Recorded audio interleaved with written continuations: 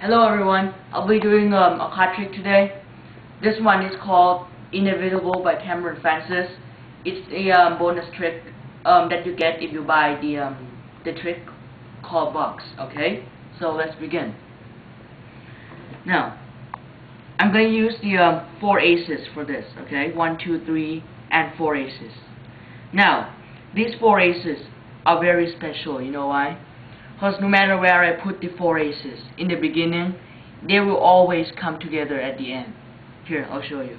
I'll take the 4 aces, and I'll place 3 of them down, face down in the front, and 1 of them face up over here. This will be our leader packet, okay? Now, these 3 aces will come and join the leader ace, alright? But to make the journey a little bit more difficult, I'll put 3 cards on top of each ace, okay? 1, 2, 3 cards on top of this ace. 1, 2, 3 cards on top of this one. 1, 2, 3 cards on top of this ace. And 1, 2, 3 cards. And put the last ace on top. Now watch this.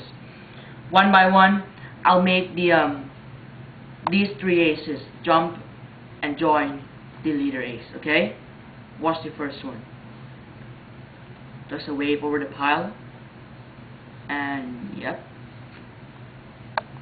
that ace should disappear.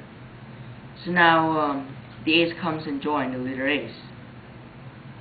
Alright, and for the next one, watch. Do you see it? Well, the next ace is gone.